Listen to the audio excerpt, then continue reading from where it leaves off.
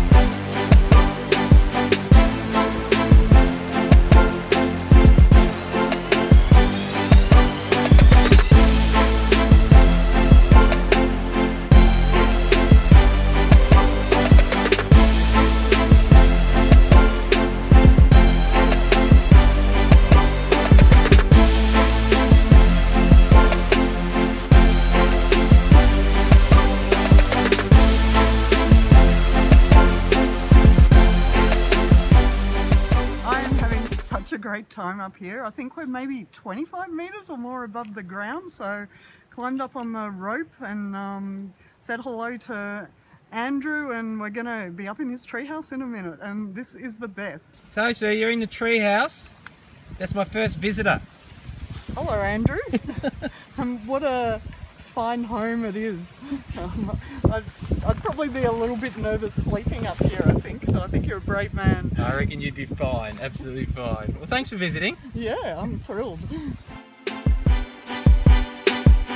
So we set these on Friday. Yeah. And now we're checking what's in them. Yeah, so you can see the rain lids we've put on, so hopefully that stopped too much of the snow and the rain getting in. So I'll pop the lid up. There's some tiny little things in there, so we're going to need to look at them under the microscope to see what they are, I think. There might be some springtails and a few little flies. Where'd you get in that one, Sue? Ah, this one's got a few things. It's got a little amphipod, which is like a little orange shrimp-like crustacean. I can see a small beetle. It's only 3 or 4 millimeters long. Some flies, some springtails, and oh, there's a spider down the bottom too. So quite a lot in one trap that's only been sitting out here for 3 or 4 days. What's this, Sue? This is a Vertex Forester that I use to measure the trees. So I'm just turning on this thing. So these two talk to each other to get the horizontal distance and angle, and then I'll point it again to the top of the tree and it'll do the maths for me and tell me how tall the tree is and how high the portal edge is. Well, so long, expeditioneers. It has been great fun. We've hung out in some amazing places up in the treetops all over Tasmania. I hope you have a think about next time you see a tree, just what an amazing wilderness it is, and good luck with your next expedition. Thanks, Yoav! Big claps from all the students back in classrooms. Whee! Yay! Good on you, Yo!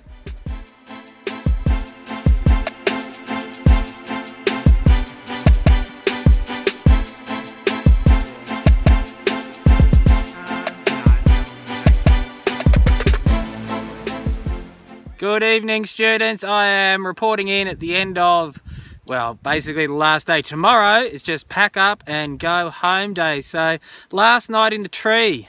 Bit sad to say because I've really enjoyed the whole expedition, and especially the way that you guys have participated online and the things I've heard that you've been doing in classrooms. So thanks for being part of the expedition. I will post again tomorrow night.